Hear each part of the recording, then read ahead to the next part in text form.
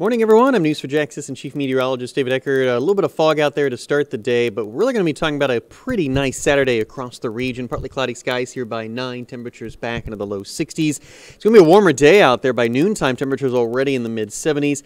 A stray sprinkle possible. It's not going to be a big deal out there with high temperatures in the upper 70s. And notice the cloud cover approaching southeast Georgia. That's a cold front that could produce a couple light rain showers heading into the late evening and overnight. So your planning forecast, some jackets early, but really shaping up to be a nice day heading into the afternoon. Minimal threat for rain, high temperatures in the mid to upper 70s. Now, higher rain chances do arrive heading into Sunday. Best chance will likely be during the daytime hours with temperatures in the mid-70s. Going to keep a slight chance for rain on Monday, but the headline for next week is going to be the warmth. Highs Wednesday, Thursday in the low 80s. I'll have an update on those rain chances for you today on The Morning Show at News4JAX.com.